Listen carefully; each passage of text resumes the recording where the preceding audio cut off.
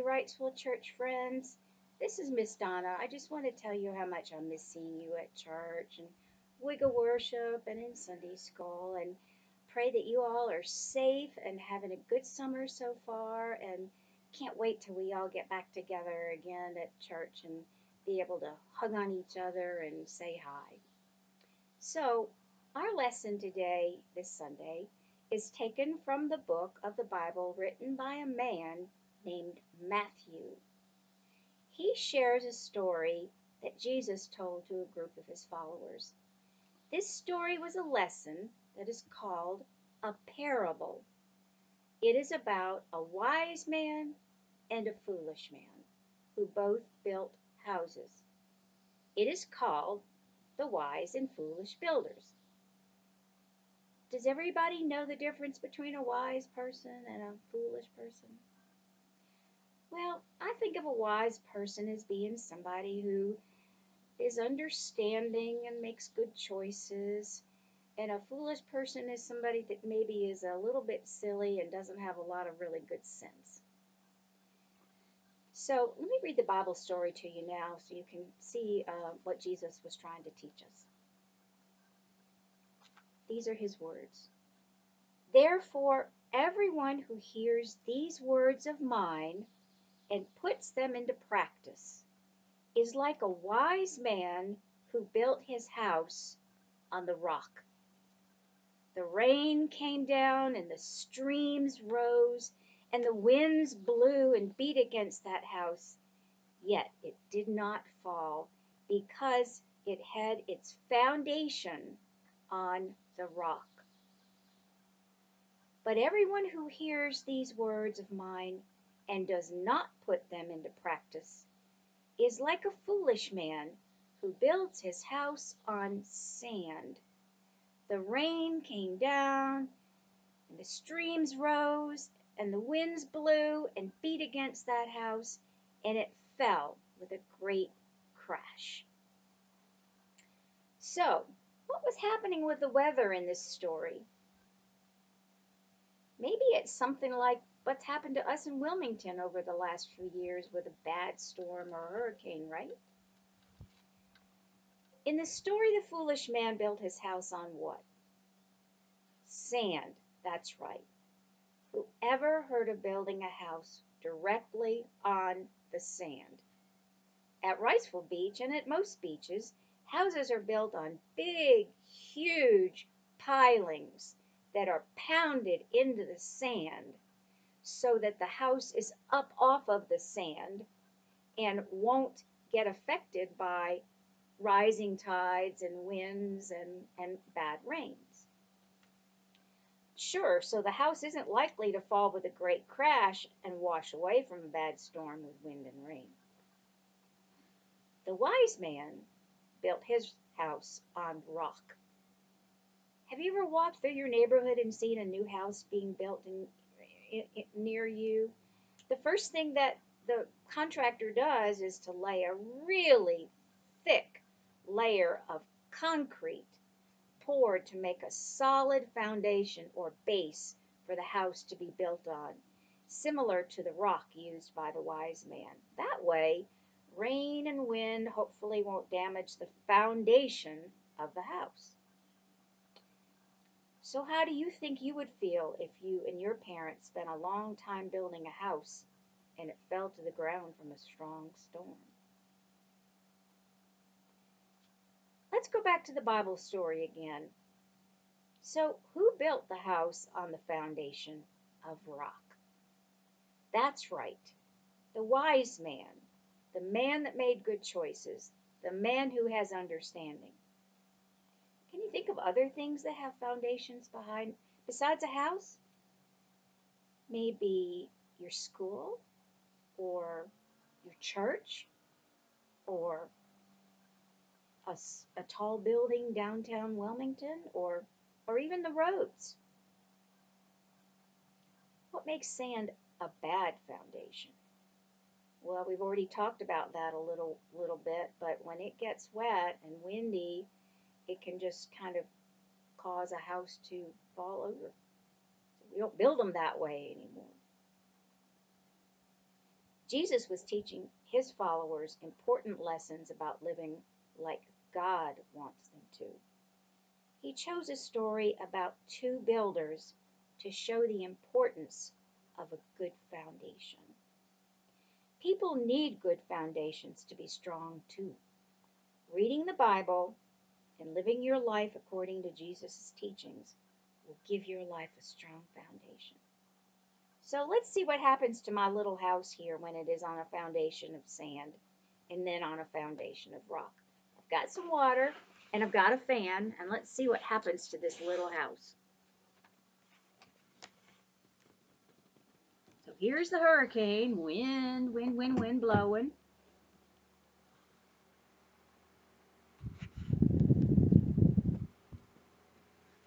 And here comes the storm. And the waves, everything's pouring over this little house. And look what happened.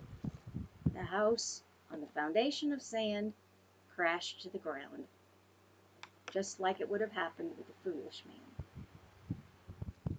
Okay, now let's try my little house on the rocks.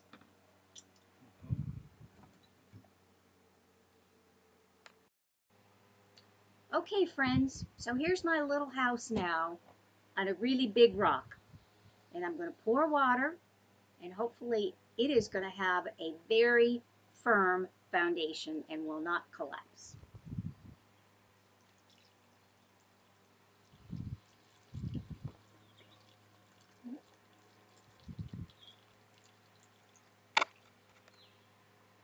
See?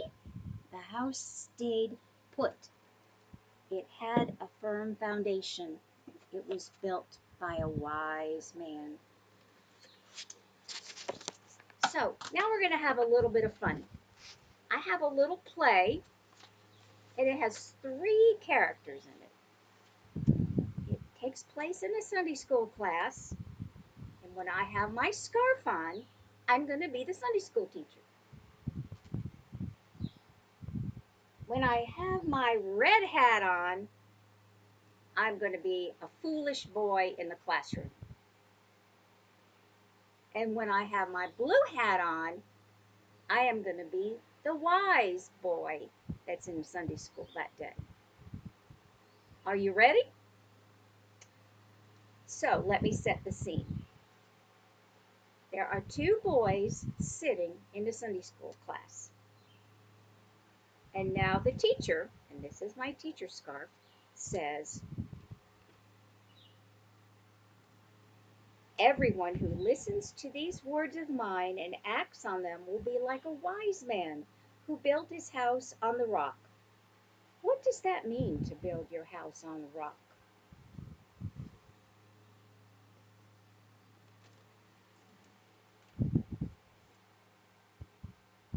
Uh, what'd you just say? I don't know.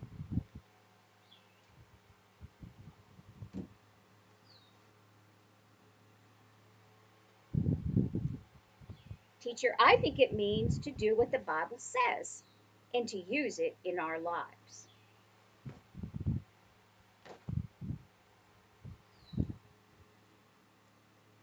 Excellent. We need to obey the Bible. But why? Let's keep reading what Jesus says. The rain fell, the floods came, and the winds blew the house. But it did not collapse. It had been set solidly on rock. So, what did that have to do with why we should obey the Bible?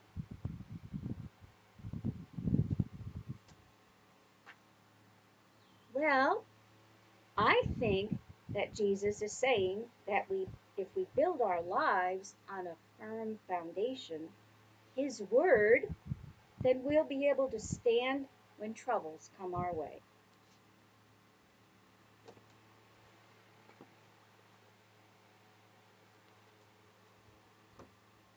Uh, I don't know. That just seems like a lot of work to me, and not much fun.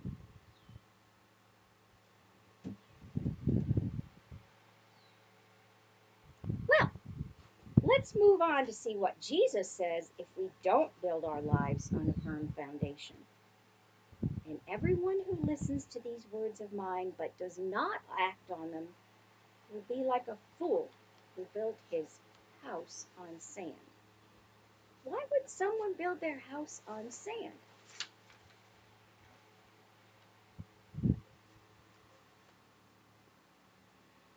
Well, it would be easier and quicker because you wouldn't build a foundation for your house to sit on.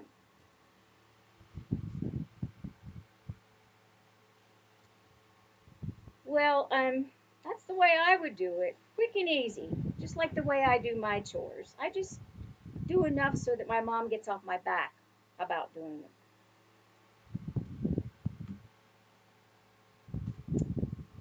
Well, now let's see what Jesus says about how it turns out for us if we take the easy way out. The rain fell, the floods came, and the winds blew the house, and it collapsed and was completely ruined. So, what happened to the house?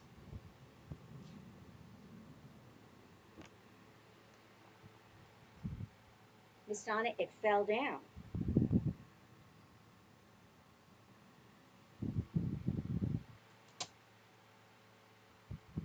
And the teacher said, why?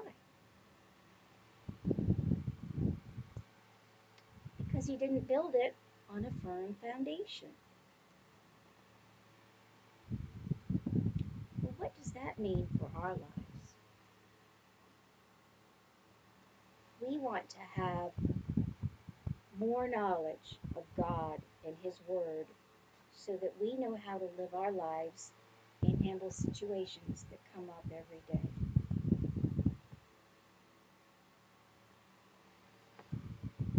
Wow.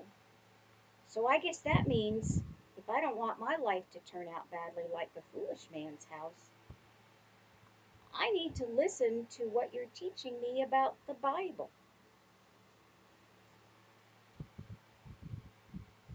Yes, it takes work, but it's worth it. God doesn't promise that we won't have any troubles in our life, but He gives us the tools in order to deal with them better.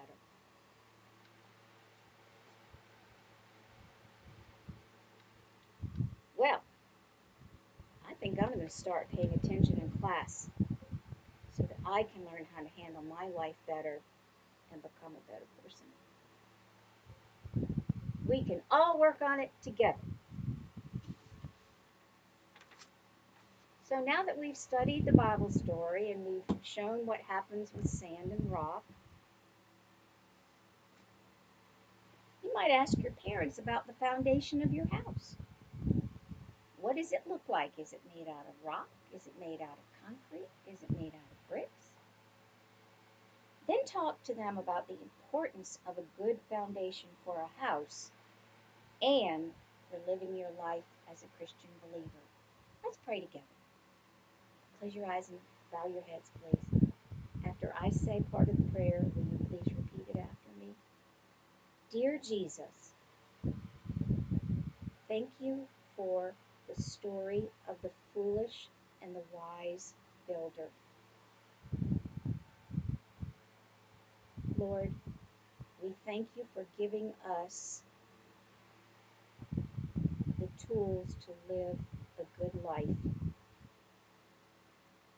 We thank you for teaching us that we need your word as the foundation of our life, just like building a house on solid rock. It is in your name we pray. Amen. Thank you all. See you soon. Bye bye.